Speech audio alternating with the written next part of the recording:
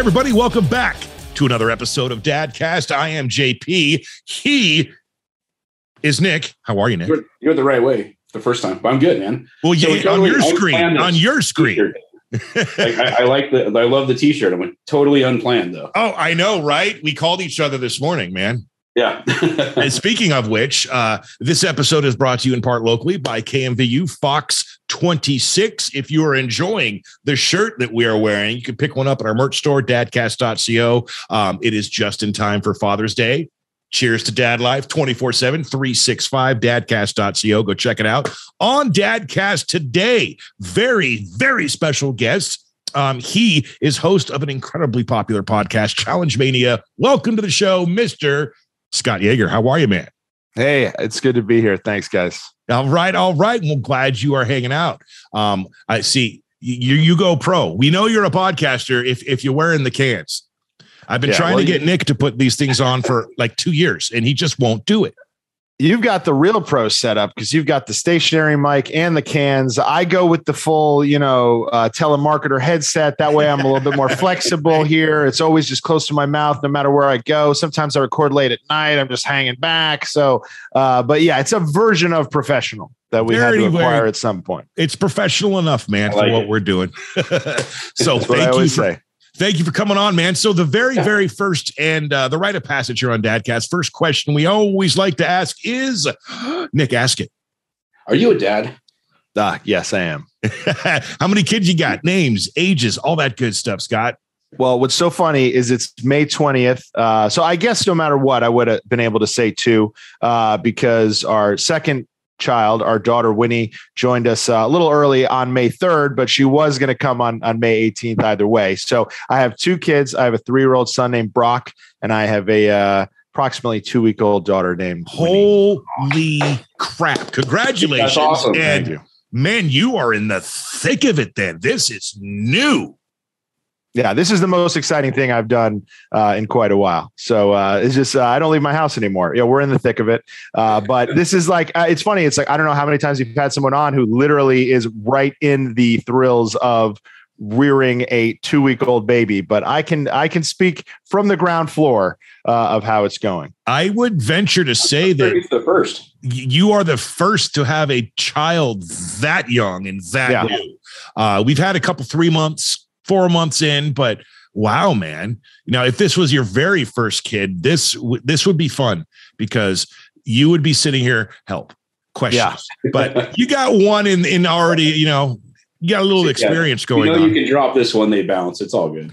It is true. It's like, you're saying that in jest, but my wife and I have talked a few times about it, how it's like the first one, everything feels so daunting. You're overthinking everything. You're overdoing everything. You're taking all these extra steps and whatnot. And then the second one, for whatever reason, she is a lot easier just mentally for us. Right. And it's the same kid, right? They're the same, types of mammal, right? The one shouldn't be easier than the other. You should have to put as much effort into either one, but it's all kind of overthinking it the first time. And then kind of being able to just like riding a bike, kind of go back to what you learned the first time.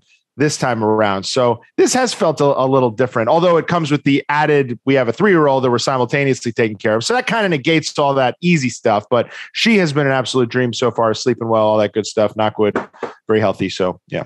I'm going to knock on wood for you as well. Cause that led into my next question. Have you found that it was different with the second kid? And because in our experience, every single child is different, no matter how much you think I got this. There's going to be nope. Something happens. It's just completely, especially in a boy and a girl. Wow.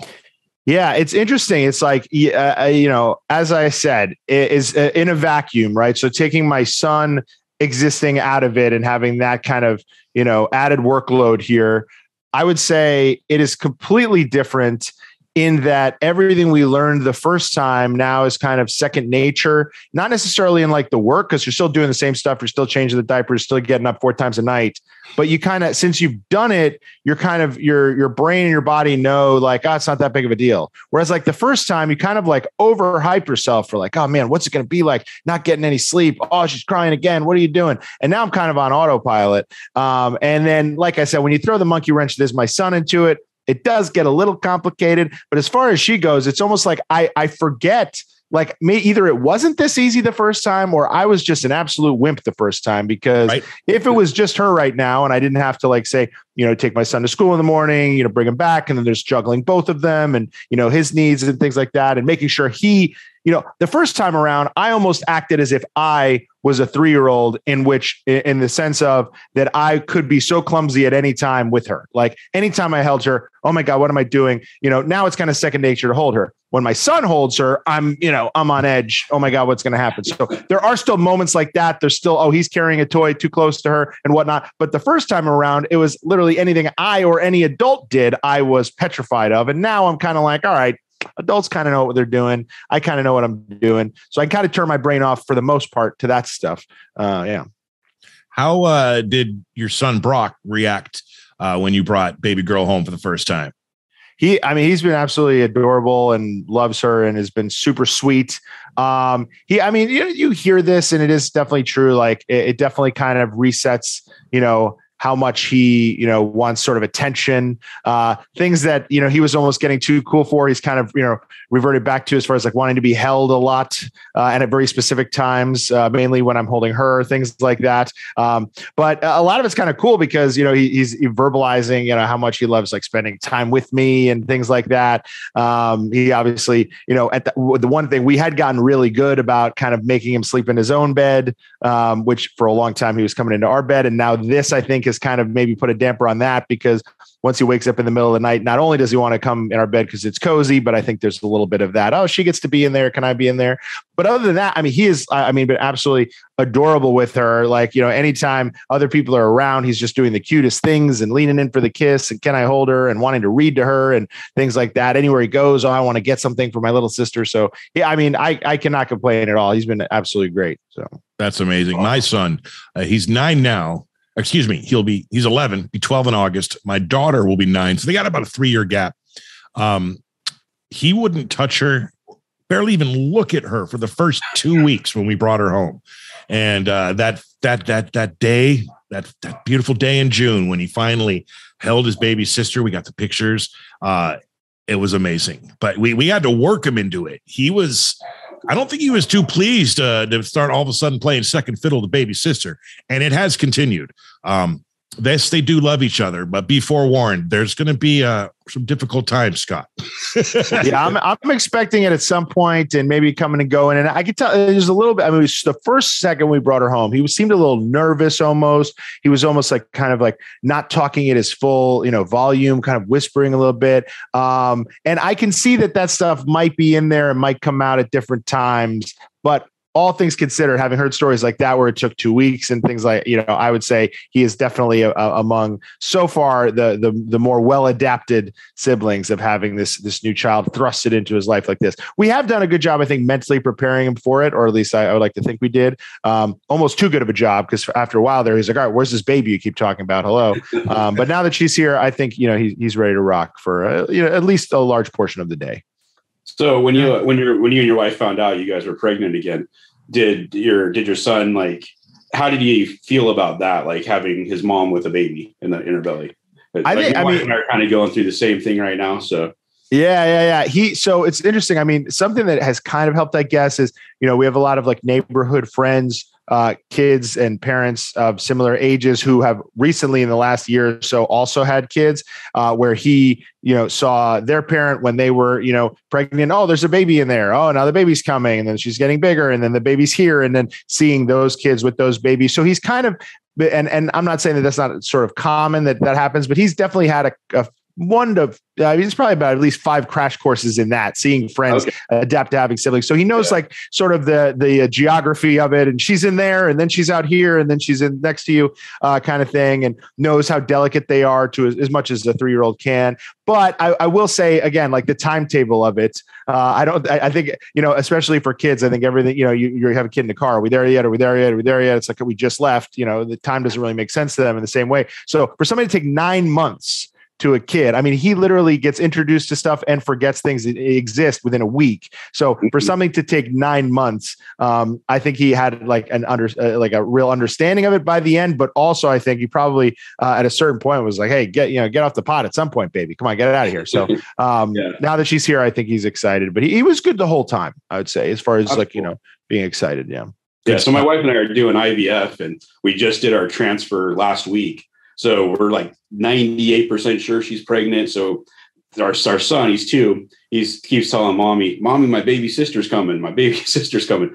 Kiss her belly and stuff. So it's kind of cool. It's just to see how that stuff's awesome. I mean, it's and once they sort of get that you like it and this is the cutest thing, and you take out the phone, say that again. I think they kind of realize like, okay, this is a good way for me to score points too. But hey, I'll take it any way it comes. But Brock certainly does know. And again, it was I think oddly enough, and my wife, he said it a couple times in front of me, but also when I'm not there, he said a few times already. Only having a 2-week-old baby, he's already talking about the next baby. When's the next baby coming? And he's already like kind of talking about it matter of factly, like when the next baby comes, we should do this, or like how's that new baby coming? Things like that. So he's already planning the next one. Are you? Is it a girl? Is this a predetermined thing with IVF or? No, it's not a predetermined thing. It's more of she's completely different. Like this up to this point in pregnancy, because like when you do IVF, you're like 4 weeks pregnant when they do the transfer. Because they let the egg grow and the embryo and stuff. So the way she's reacting to it is 100% different than with Liam. So we're like, we're pretty sure it's going to be a girl. And Liam, like, I don't know, like I have this weird thing. I've been reading a lot of stuff where like kids have an intuition where they know certain things. It's kind of like dogs know if there's like a ghost in your house or whatever. Kids know certain things about stuff, and he keeps calling it his baby sister. So it's kind of like, well. So what happens if it pops out a boy? It's going to have some gender issues down the road, probably. A lot of teasing. Not in today's society, man. Not in today's society. So I always said predicting a baby's gender is always like the most. It's like it's just win-win. It's like no one ever remembers. People only remember the shots that you make. Nobody's ever like the next time you're trying to make a prediction, you're like, yeah, really, you're the one who thought Janice was going to be a boy. Come on, really, come on. I'm gonna let you pick the numbers here. Like no one cares unless you do. Then you're always reminding the person, remember, I was the first one who said it was going to be a boy. Right. And then it's like one of those things. Everybody always says it. It's like 50-50, right? It's not even like that impressive, but yeah, I think, with this one, we were really hoping obviously you don't really, you're going to love the baby either way, but we were really hoping for a girl. So when we found out it was a girl, we were super happy. Yeah. Same with here, man. Two attempts, 1 boy, 1 girl, completed that set.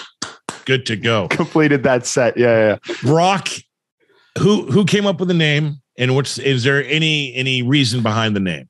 So it's funny. It's funny you asked that. So with Brock, we both loved the name equally. I forget who the first person to say it was. I kind of remember me saying it. And I remember the joke I made was, I remember the joke I made being, I just want a name where I can just picture girls huddled around a locker in high school saying, oh my God, guess who asked me to prom? Brock Yager. And I think there's just kind of a connotation with it. It sounds strong, but it also is like cute for a kid, So right off the bat, we both liked it. We tabled it. It was on our list. And then over the course, and this, by the way, this conversation happened when we were like dating, like we weren't even engaged or married, and we were already talking kids' names and stuff, and had kind of acquired a list for boys and girls at the time. And Brock was on it, and we came up with all these other names. And then when finally we were pregnant, we were getting down to the wire, we're going through all the names, and we're like, what about Brock? We both liked it. And so we went with it.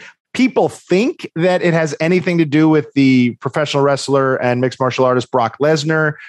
I am a very big wrestling fan as well as MMA fan. So obviously I'm very well aware of Brock Lesnar. Lindsay, I don't know at the time whether she was or not. That might have been a good thing.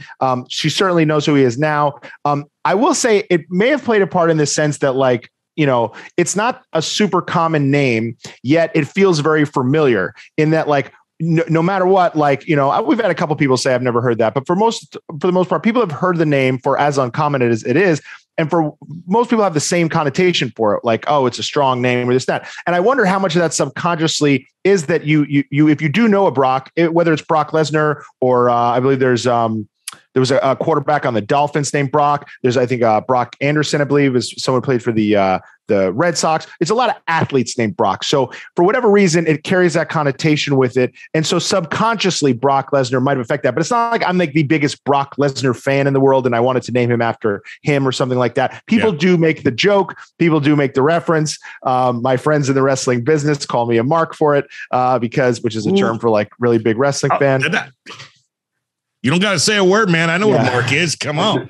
Yeah. So he's a big fan. Yeah. And I warned Lindsay, if we go with this name, and we should, people are going to say they're going to say Brock Lesnar, just like Winnie. We just named our daughter Winnie. People are going to say Winnie the Pooh, which we're big Disney fans as well. So we don't mind that either. But I just wonder, I go, hey, look, people are going to say it. And of course they have, and people do the Paul Heyman, Brock Yager, people do that. But no, not specifically after him, but I mean, subconsciously, it's like as a kid, like the names I always liked, Randy, Brett, Sean. I'm like, maybe I am getting brainwashed. I don't really realize it. So who knows? That's amazing. I had an Uncle Brock.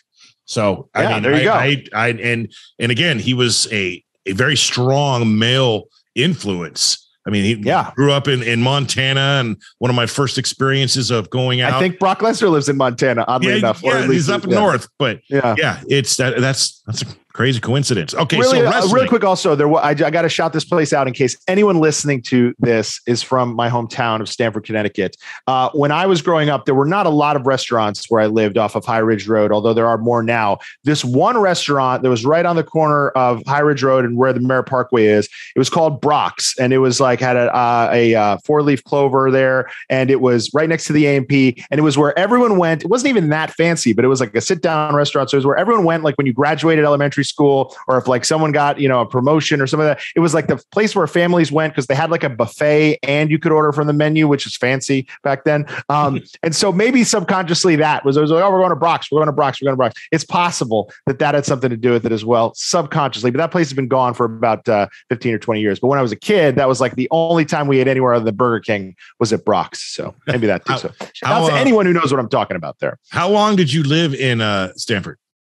So my parents still live there. I lived there until I went to college in Syracuse after graduating high school. Then after going there for 5 years, if you're keeping track at home, it took me a little longer. I moved back home and lived at home in Stamford for, I don't know, I want to say probably like 4 or 5, maybe a little less years, where I would commute to New York City because I was working as a production assistant. I was only making about $150 a day. I couldn't really afford to live in New York, so I'd take a train 45 minutes from Stamford and then live there until I ended up moving into New York City, probably when I was like 26 or 27 or something like that. So I lived in Stamford for, I would say 2/3 of my life, and my parents still live there. We go there all the time. How many trips to WWE headquarters have you made?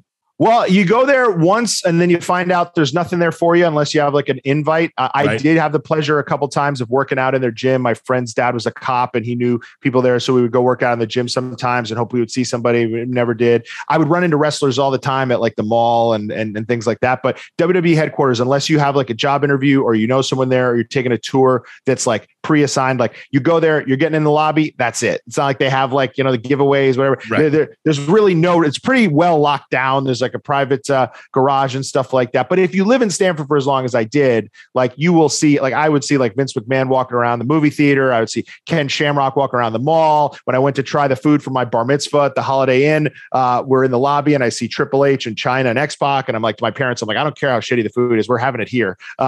Which of course made no sense. Like they were going to be like, they would come with the package or whatever. Right. So you don't go there often, but it is right off of the exit 9 on I-95. So even whether you're in Stamford, or you're driving by, or you're just, rocking up and down the Merritt Parkway, going to Boston or something like that, you will see that iconic W. And that's cool no matter what. So who's your favorite wrestler growing up? Growing up, I was a Bret Hart guy. When I was a really young guy, I was big into the big jacked up, colorful guys, British Bulldog, Ultimate Warrior, who wasn't a Hulkamaniac, Sting on the WCW side, basically anybody who enabled me to wear like a fluorescent colored backpack to school, but still look cool. And then once I started understanding wrestling and like, oh, you got to like make this look good and stuff like that, I really became a big Bret Hart fan, a big Ric Flair fan, but, Can you believe that old son bitch is doing another match? Yeah, I'm really torn on whether I mean, he's doing it either way, whether I care or not. But I know. It's not something I need. We're doing our Challenge Mania live in Nashville that weekend. So I'm going to be in Nashville. I probably won't make it to that because currently I'm scheduled to fly back exactly when that match is taking place. But yeah, I'm like, I don't know if I need it. I don't know if I need that last Ric Flair match at the age he's at. And after having, the guy almost died. I went to the premiere of the documentary they made on him for ESPN, the 30 for 30. And he wasn't even there because he was literally in the hospital, like fighting for his life. So he's going to do it. He wants to do it. I'm sure it'll be fun for the people that are there. Again, wasn't something I needed by any means for him to wrestle again. That moment he had, which was his first retirement at WrestleMania, was it 26 or something like that against Shawn Michaels, where he says, I love you, kicks him. Perfect. Would have been the perfect swan song. Of course, there's no such thing as an actual retirement in wrestling. He has since come back a bunch and done other stuff, but people like to remember that retirement. I will choose to do that as well. But I guess technically, he's doing it one more time at the Nashville Fairgrounds on July 31st. So good gosh. You know what? You inspired me, Nick. I'm going to do it. So I need to walk over there for a sec, take over for literally 1 minute. Yeah. I think you know what's coming. You might appreciate this, Scott. I'll be right back. Okay. All right. That's awesome. Only I could turn a Dadcast into a de facto wrestling chat by accident. Oh, no way, man. Oh, yeah. Oh, do these all go like this? Is that why? They all go off the rails all the time. Good. Okay. Good. Yeah. No, we talk about dad stuff, but this is also dad stuff. Our kids need to know about cool shit. Yeah. So. But no, it's funny, to go back to just the name thing. It's like we had two completely different experiences with that. The Brock was in retrospect, fairly easy to name. We both really liked the name. So, the spinner belt. Yes, sir. Oh my, that's just what is that? That is a relic from an era that I was not. I recognize. That was definitely the period of my life where I was the least plugged into wrestling. Was the ruthless aggression era that comes from. Same for me, but. Yeah. This does tie into being a dad. So last year, SummerSlam was in Vegas, and I took my son to his first pay-per-view, SummerSlam. It was Daddy's first pay-per-view, the first actual second live event that I've been to since I was younger. And I told him, I said, if Daddy hits big on the slots, I'm going to buy you your choice of any authentic championship belt. And obviously, I hit it big, and this is the one he chose. And I am more private, I think, than he is. That's great. Wait, you hit it big on the slots. I don't understand slots. I went to a casino recently. I like playing roulette. My brother-in-law was like, "Oh, let's play slots." You go sit there, you're just sort of pressing buttons so your money's gone. I couldn't fathom what was happening or whatever. But I guess some people like yourself press buttons and then you win, and you're sitting with a spinner belt. I've always been a table guy. Especially the blackjack table. And you could spend some time there, ups, your downs, your ups and downs. But my lady, a few times we went, all she does is slots. And I told her, you're not going to win there. You're not going to win doing this. It's like what you just said. You're just tapping buttons and throwing your money away until 90% of the time she would win. And I went, there's something to this. And back in the day, slots were very boring. Nowadays, they're interactive games with bonuses and fun, different things that you can do. And I myself have had pretty good luck almost every single time. So now I find myself gravitating towards these slot games whenever we go to Vegas, because if you have the proper strategy and you're willing to lose a certain amount of money, it's much more fun. But I'm going next week. In fact, I'm going to be in Vegas. Are you going for, they're doing it again there, not SummerSlam. They're doing Money in the Bank. Money in the Bank is in July. Which is ironic because you need to have money in the bank to go to Vegas. But yeah. Yes, sir. But I also found out, I was just looking up what was going on in Vegas next week, and AEW is doing two shows. They're doing a Wednesday and a Friday show. Wednesday, Friday, and Sunday, actually. And on Saturday, they have a fan fest. So you're going to be there that weekend? I'm leaving on Friday. I was going to say, because that's such an expensive, but you're there Wednesday, though. Yep. You should go Wednesday. Because I'll say, so the one on Sunday sold out immediately. The one on Wednesday, just by being a Wednesday in Vegas, is probably pretty easy to get tickets to, because a lot of people are probably just going for the weekend. So you should definitely hit that up. AEW is where it's at as far as I guarantee you will have fun at that. WWE is hit or miss whether it's a good show. You go to AEW, you will have a great time. Now, as a wrestling fan, would it be wrong for me to rock this at an AEW show? Yes, it would be. And I'll tell you why. So, okay. Because I see plenty of other championship belts at WWE events that aren't, you know what I mean? Yeah. So it's kind of like it's okay to punch up, but not punch down kind of thing. Yeah. But also there is a mulligan or a loophole with a certain level of nostalgia. So for instance, I went to AEW a couple of weeks ago. I wore a Mr. Perfect chalkline jacket, which is a very gaudy sort of image filled. It's just a big picture of Mr. Perfect on my back. Right. Because to me, there's truly no better feeling than walking around a wrestling event with a jacket like that. You feel like you're a bride on her wedding day at the amount of times people compliment you. Right. Right. And so people might think, oh, Mr. Perfect, he's a WWE guy, but he is sort of like, if you're of a certain era of the past, almost everything, either WWE, WCW, doesn't matter, belongs to like wrestling culture, right? So which AEW is clearly a part of and respects. So that almost, I think, might be okay. The only problem is that belt and that era and John Cena is sort of so quintessentially modern WWE. It's almost kind of, don't take us the wrong way, kind of cringe, that you almost might be conceived as like wearing it as kind of like, I'm a WWE, because it's the big WWE logo spinning on it, whatever. But if you were rocking like an old wing eagle, like the title Hogan had, an old white strapped IC title, people wouldn't care at all. But that one, or like the modern WWE one, I think might get some side eyes. Right. And those are the only two ones that I have, of course.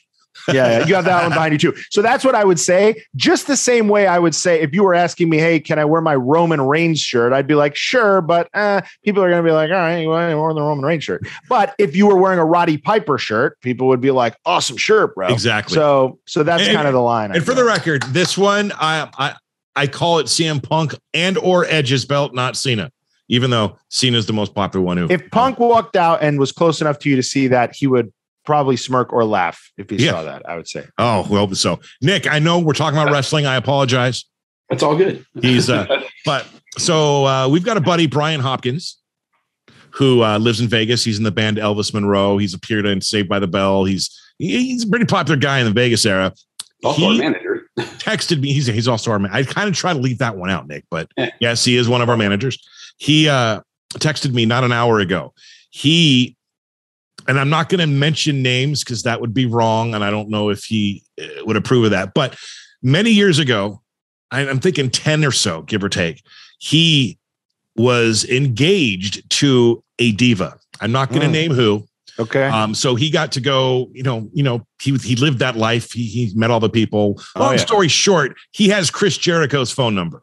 Oh, yeah. And I said, all right, AEW is going to be in town next week. I rarely ask you to pull the favor card, but could you give the man a call? Because I would really, really like to meet him and try to get him on the podcast, of course. So I'm waiting. And I got that text about 30 minutes ago saying he called and texted Jericho and we'll find out and see what happens. But he's going to be in town next week. I'm going to be in town next week. Fingers crossed. Boom. Let's see what happens. Talking about Fozzy. So that's great. Yeah, exactly. I will bring that up first because I'm a big Fozzy fan. I dig that band. That is a true story. Is Brock a wrestling fan? So that's an interesting question. So we have currently not exposed him to the wacky and wonderful world of professional wrestling.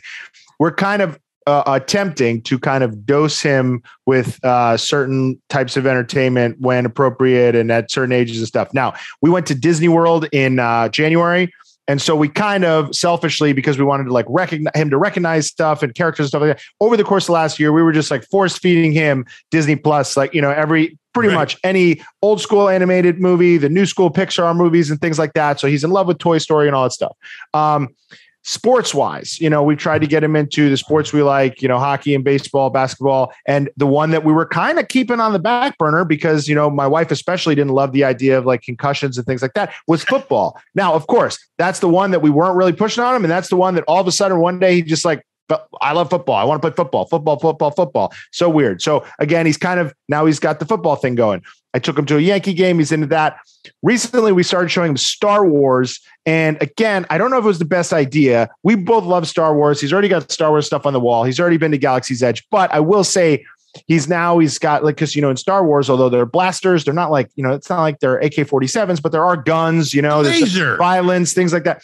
So, but it has given him a little extra. So again, I think that's the fear with the wrestling stuff, is the recreation of it and the perceived, yes, they're just playing, but if none of the other kids know what he's doing and all of a sudden he comes up at the playgrounds trying to give him a spine buster, who knows? So that's the one, as much as obviously it's a big part of Daddy's life, we have yet to introduce that to him. I find it hard to believe it could be hidden from him forever. However, probably what'll end up happening is he'll see what a big dork I am and he'll want nothing to do with it anyway, at least at some age. So at some point, he'll probably figure out what it is. And it's funny. It's like one day I was wearing like an Ultimate Warrior shirt. He was like, "Who's that on your shirt?" I was like, "Ultimate Warrior." "What's he do?" "He's a wrestler."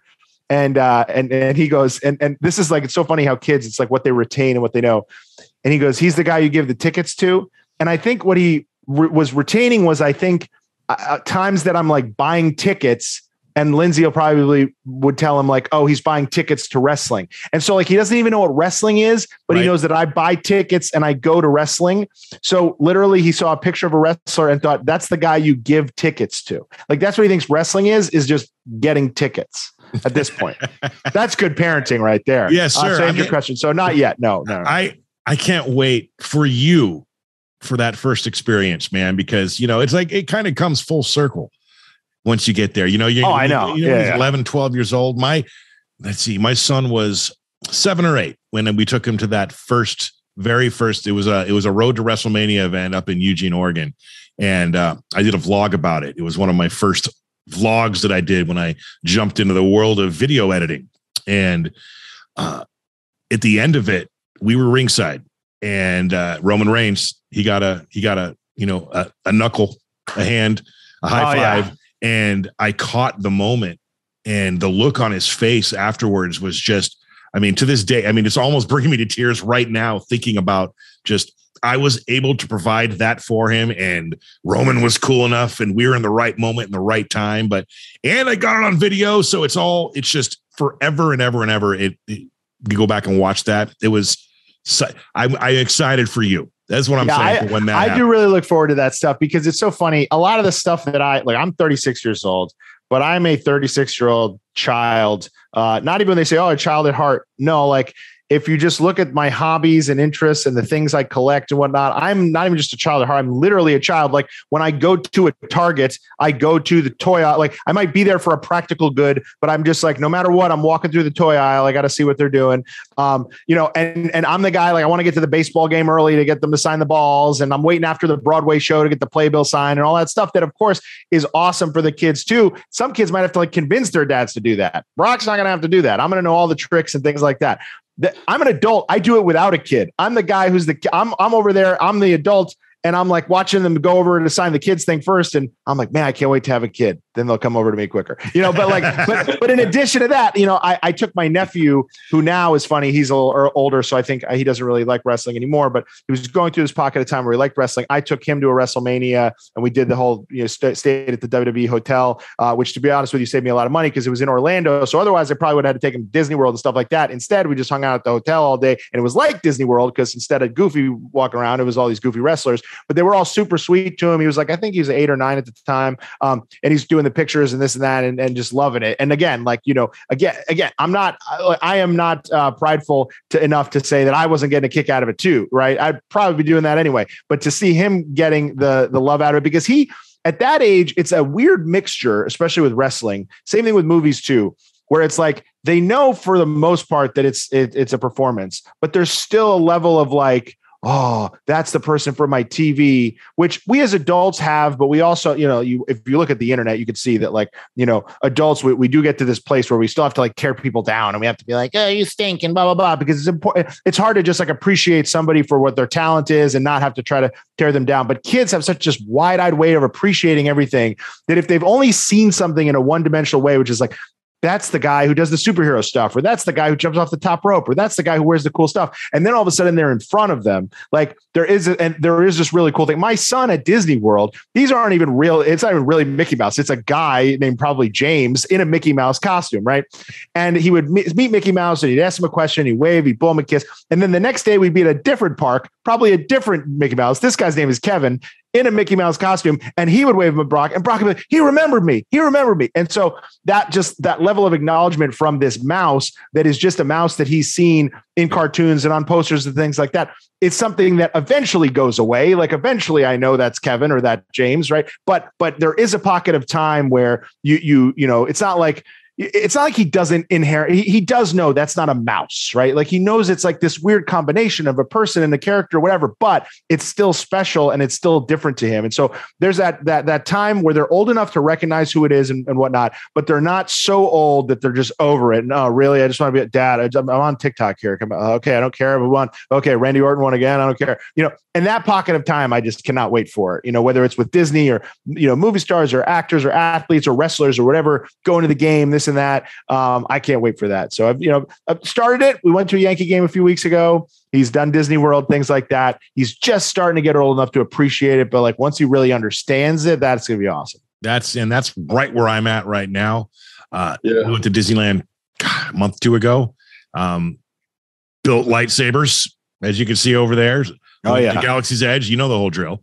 I'm saving that. Like we did that. We went to Galaxy's Edge, and as you know, because you have a couple of them behind you, those are pretty expensive. At 5, yeah, I get it. Well, as are the droids and stuff. So we're saving that for when he's a little older. When Winnie's a little older, and they can appreciate it, because you know we would have been doing that and pretending it's for him, but like, all right, now we're gonna have $300 lightsaber, whatever. But so the stuff like that, it's like saving some stuff, you know, for when he's older and can appreciate it when Winnie's older. Which it was very important to us to get this trip in with Brock before when he was born, because selfishly we kind of wanted to get the trip in, and we knew like once we have her, it's going to be a while before we can kind of do anything like that. But also just to have like one trip that like where it's like just us and him, and to kind of for him to be able to appreciate it, and you know he can kind of dictate what we do and things like that. Because as much as he does, I mean, look, don't get me wrong, like he loves Frozen as much as any boy or girl. He loves all that stuff, but at some point he is going to have to be sharing what we do next with, you know, not just me and my wife, but with Winnie too. Maybe she likes this, he wants to do this, you know, who knows? And maybe he's the one saying, let's go on Frozen again, and she's the one who wants to go to Galaxy's Edge, who knows? But either way, you know, so we wanted to give him the one time where it was all about him. And we're glad we did that. We got it in like just under the wire. So that's awesome stuff. And for the record, I am as big as a self-proclaimed, like you said, dork as you are, and a child. I am a man child to the extreme who's now a little bit more responsible than when he was younger years. You know, got to pay the bills and support the kids, but I'm all about the fun of it. It's like, it's the stuff. It's so weird how life works, where it's like when you want this stuff, but it'd be age appropriate. It's like, you can't afford it. Like you have to wait for somebody to hand you money to get something, or like you have to ask your parents for something. And he's lucky that he has a parent who understands this. My parents didn't understand it. I would tell my mom I wanted this Green Day album, and she would buy me the wrong Green Day album. Or I would tell my parents I want this toy, and they would get me the toy from the wrong movie, and or the wrestling toy I already had, or whatever. Right. So, you know, Brock's not gonna have to worry about that, but he doesn't even have to worry about telling me, because I probably already have it in the closet. That's what I do now. Sometimes is I'll tell him, hey, I'll give you a toy, and I just go in the closet and have a toy that I already have and give it to him. So my son reignited my passion for Legos that I forgot that I had. So last week I literally built a Lego TIE Fighter and bought him Luke's X-Wing. And now, of course, he wants the $800 Millennium Falcon and the $1,000 freaking Galactic Star Cruiser. And I, of course, want the $900 Death Star. See, I'm looking forward to how old you said 5, right? No, Sawyer is he'll be 12 in August. 12. So that's, I was going to say, so 12. I'm looking forward to that age to actually rekindle my love of Legos, because right now we're at the age where he has sparked my hatred of Legos. Right. And I now look at Legos the way that Harry and Marv from Home Alone look at Legos, which are tiny little weapons placed on the floor to kill me. And which ironically, my son has seen Home Alone and he's obsessed with Harry and Marv. But these Legos, all he does is pour them out on the floor. He never builds anything worth anything, but then just leaves them there. And then I'm on the phone, whatever. And I step on the Lego. So that's where we're at now. I am looking forward to, however, when we can start constructing things, and then of course go down the deep rabbit hole of buying these monstrous film props and whatnot that are made out of tiny Legos. But there's a Lego Land too that we're considering going to. Yep. Have you been there? It is in there's a cave. There's cave. It's Southern California.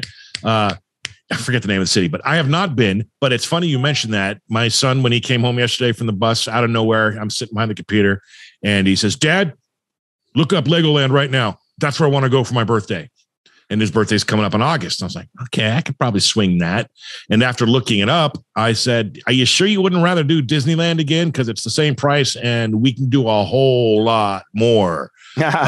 It's yeah, I have not been, but we're probably gonna go check it out. While he still wants to, he's like he said, he's in that we don't get much time in this. In a year from now, he's probably gonna really start the throes of puberty, and not the things of he's gonna think that's too childish and those kid-like, and start gravitating towards more adult things. And I got a year. Maybe. I can tell you 100%, man. My 14, 15-year-old now, as soon as he hit 13, it was no more Legos, no more toys. It's the expensive video games. It's R-rated movies. It's Dad, I want to watch what you're watching. I want to watch Rambo. Well, for the record, he still loves the expensive video games. Yeah. He's had that since he was 6. Yeah. But yeah, no, it's like, it's you can't go to Walmart and buy a $7 Lego anymore and have him be stoked about it. It's like, right. I need the $85 video game, Dad. It's like, and pro tip, Scott, Nick ain't kidding. Pro tip.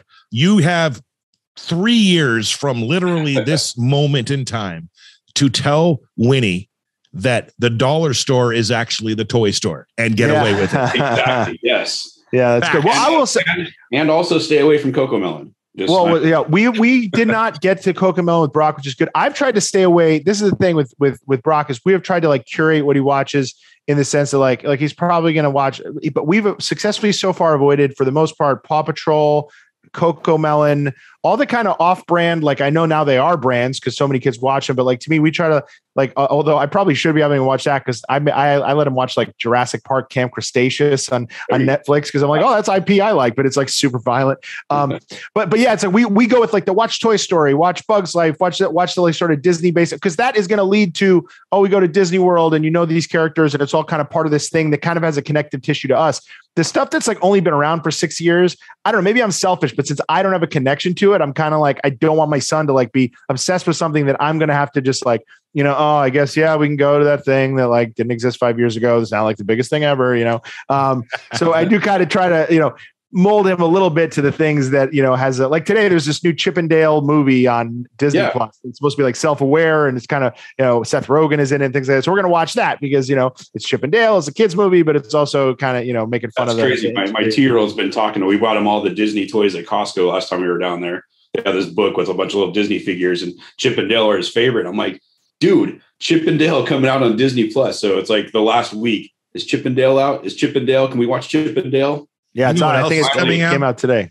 Finally, this morning, I'm like, bro, we got it. Chip and Dale. We did it. Daddy gets off work. I put that stuff in the calendar. It's a Super Bowl. It's I'll be looking through the calendar and it'll literally just be Sneakerella is debuting on Disney Plus. We are 6 days and 12 hours away from Obi-Wan, my friends. Oh yeah. Yeah. That should be good. My boy. Yeah. The funny thing about, you mentioned the dollar store stuff, dollar stores as well, but even just Walmart and Target, which are practical places you would need to go grocery shopping or stuff around the house. The toy aisles at these stores now are, to me, as equipped almost as what a Toys R Us was, minus some of the stuff, but they are as equipped, they almost feel like a toy store, right? When I was a kid, you had to specifically go to the toy store to get toys, right? You might have 1 or 2 toys available somewhere else, but so I think that's super convenient because you don't have to go to, now granted, now because of this, the toy stores are out of business. There's no such thing as KB Toys or Toys R Us. So that kind of stinks, but it is, I think, very convenient that you can kind of, you're in the thing. Okay, well, let's go. And you do have your favorite stuff in aisle 7, which is before it'd be actually, don't you want this? It's a Windex, but if we pour out the water, you could use it as a squirt gun. That's the only thing they have, So I do think that, and like you said, the dollar stores with the Five Belows of the world and things like that, they have a good selection, right? You go to some of these stores and it's cheap and it's available and it's easy to get. Whereas when I was a kid, it was it was a field trip to go and get a toy, especially a toy you wanted, right? Not like a yo-yo you could get anywhere, And I was all about G.I. Joe, Transformers, and Mask. Mm-hmm. I know that may date me a little bit, but masks were the vehicles that turned into other vehicles. Mm-hmm. So a boat could be a plane and a plane could be a car or whatever. Those were my big 3 growing up. And you could only get them at Toys R Us. Yep. God, RIP. I loved a good Toys R Us.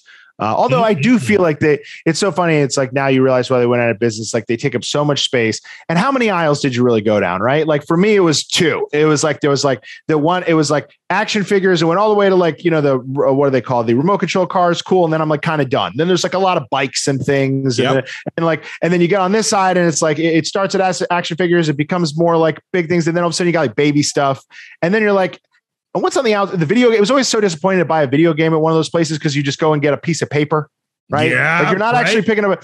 I have this piece of paper that my parents are going to redeem after waiting on a long line. Or like that's not a very fun getting a video game experience. Yeah. Like I'll take this certificate, and then you get to the top of the thing. Oh, they're out of it. Sorry, Man, see what happens when we talk. Man, we should maybe have a second podcast, Nick, where it's all about pop culture and wrestling and Star Wars. Because we can talk forever. We're bad thing. Yeah, it's a beautiful thing. But I have to ask because I can stay for another 10 minutes. I have to pick up my son, but I can hustle. So we're good. Cool. We got about another 10 minutes anyway. But I wanted to touch on Challenge Mania before. So talk to us about your podcast, man. Well, first of all, how did you get into it? Because you've never been on the challenge. Right? No, I've never been on the challenge. I worked in reality TV for 10 years and mainly kind of docuseries, not necessarily big competition shows, although I did start off working on a few. Derek and I knew each other through a mutual friend. We connected. So my kind of segue, the kind of cross-pollination is, 2 experiences I had is that I worked in reality TV, which didn't necessarily prepare me for this in a way, but it's where I met the guy that introduced me to Derek. And back 10 years ago, I was also doing podcasting very early on when podcasting was not what it is today. It's not like everyone and their mother had a podcast, but, Joe Rogan had his and Bill Simmons had his, Adam Carolla had his. And, every so once in a while, someone would start up a podcast, but it wasn't the same thing. And I was doing a podcast where it was basically the biggest guest I could get.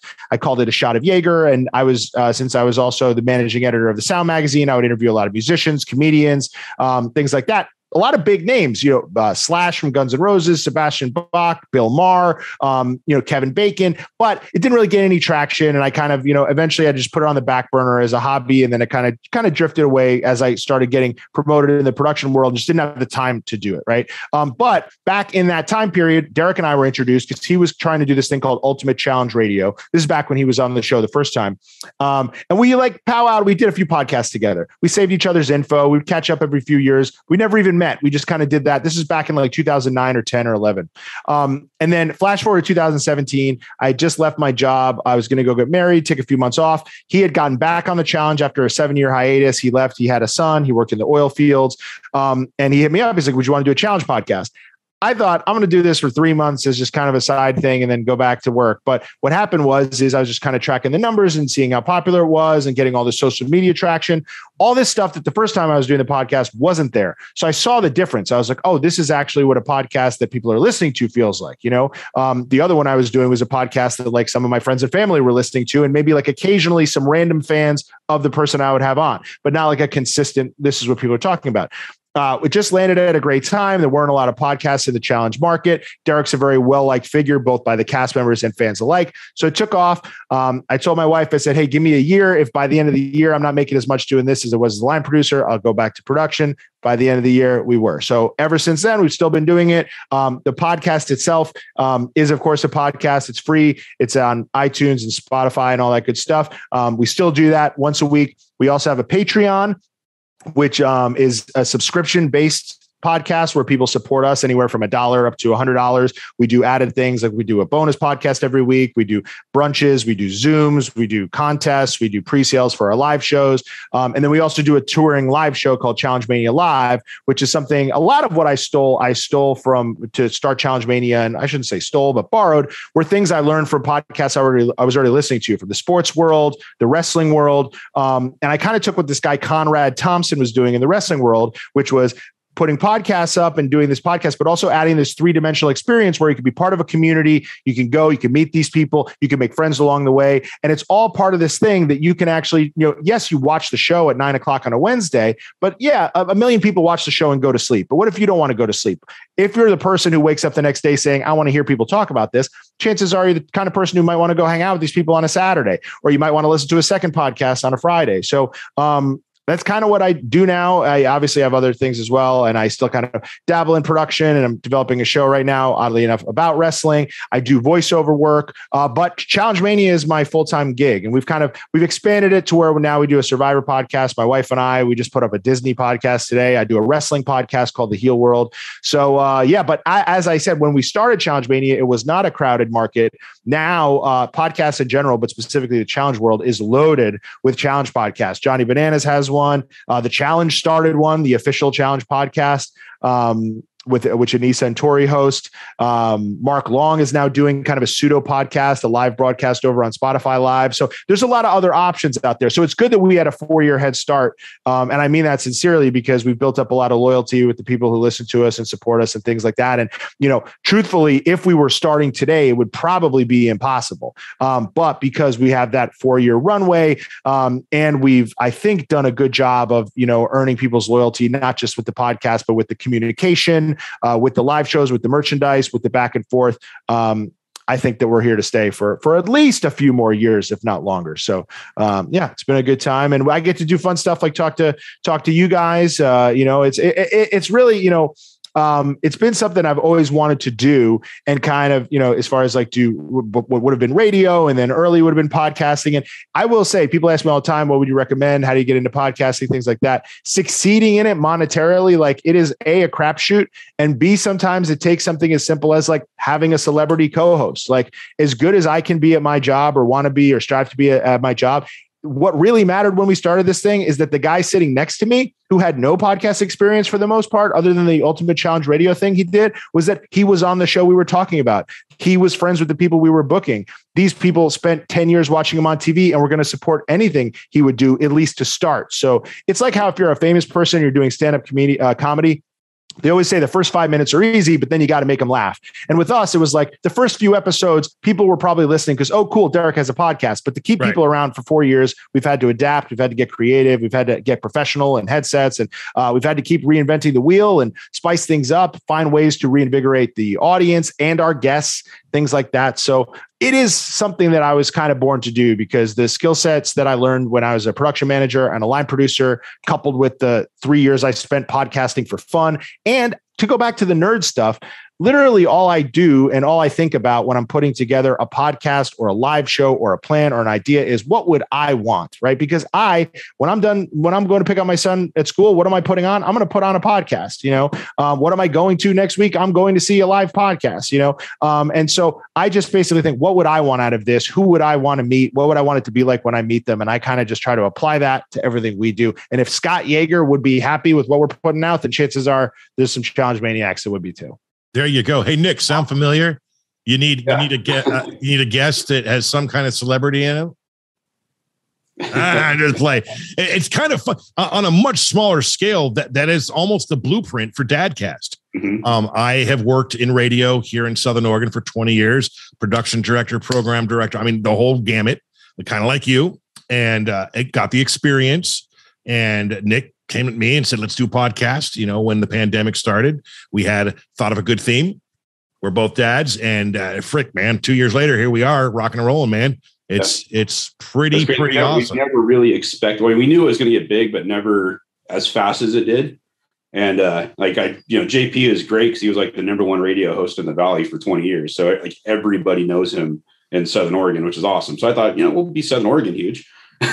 That'll be cool. And then, we got worldwide huge. And that pandemic, man, it's like not to say in any way the pandemic is a good thing, it's an awful thing, but it sounds like it inspired you guys to do this, but also I think it by nature forced the world to get kind of like very digital, very remote. And people started kind of, again, it's a lot easier to, just the idea of podcasts, I think, expanded. So many people, this, depending on how you look at it, is a good thing or a bad thing, because so many movie stars, right, who couldn't go to movies, were like, I'm going to start a podcast. Like John Krasinski started a news show in his basement, and Conan O'Brien, when Michelle Obama started a podcast, it's like if Bruce Springsteen was doing a podcast. This is that silly little thing that a few years ago people were like, oh, it's like it's like bootleg radio. But now it's the opposite, because the fact that you can be doing it in Oregon and still reaching people in Thailand, that is the thing that makes it great. And people didn't understand that. They thought, oh, it's too easy, it can't be good, right?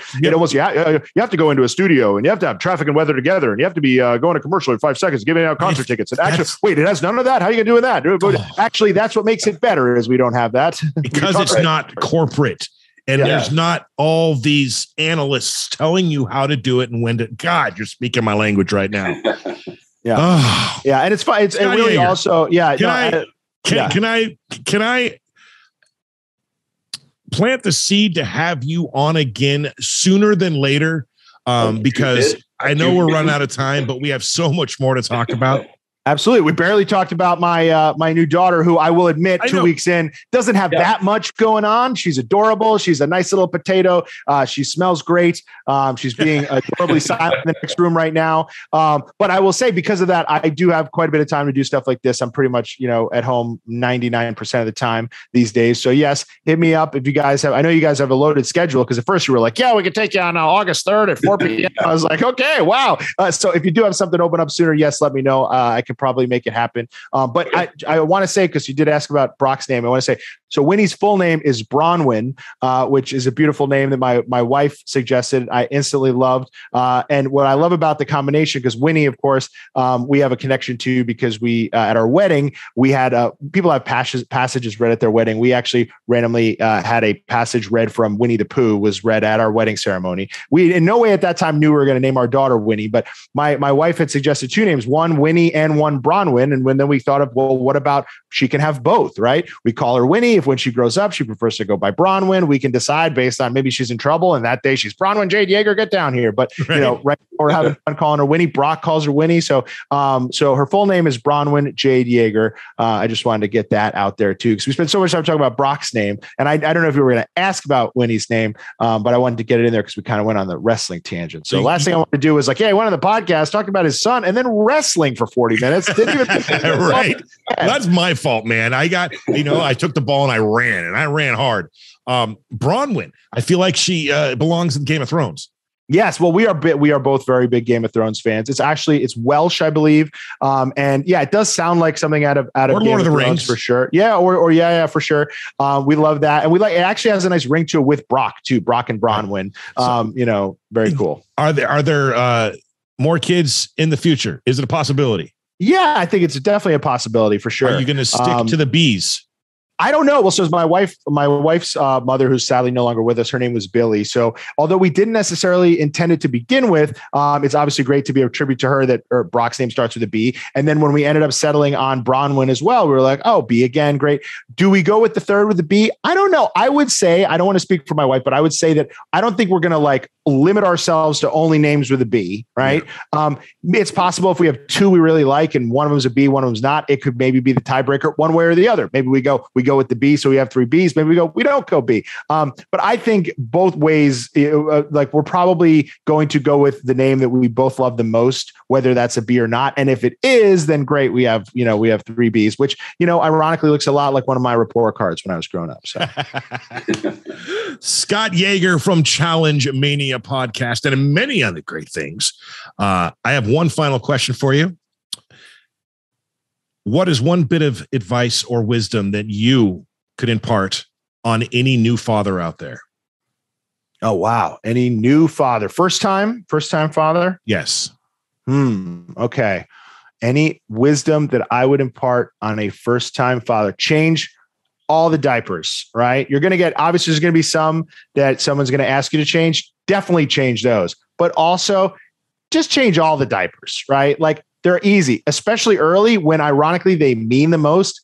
It's basically mustard, right? Yeah, and just anytime you pick her up, oh, you're going to feed her, or you're going to do this, stop at the thing, change the diaper. It's so easy. You get down, it's like this, whatever, boom, boom, boom. It's like putting together a stamp, whatever, blah, blah, blah, putting together some mail. It's so easy. It's like clockwork. It's an easy thing to do. But yet it's something that can take so much other work and stress off the table for your wife or for whoever, actually, if there's someone that you're paying to change the diapers, you can have them change the diapers. But if not, and in the middle of the night and things like that, change all the diapers. When I hear about people not changing, I'm like, what? It's so easy. Like among the things that you get credit for, because at some point, your wife or your partner or your husband will be out there and be like, changed a lot of diapers. And then that will make you sound like the best person in the world. And it's so easy. Most things you get complimented for are hard. Like, oh, he put together that whole playset, which I can't do. That's when I have to bring in the guy and pay him. So change all the diapers. That's my advice to the new dads out there. And there you have it from Scott Yager,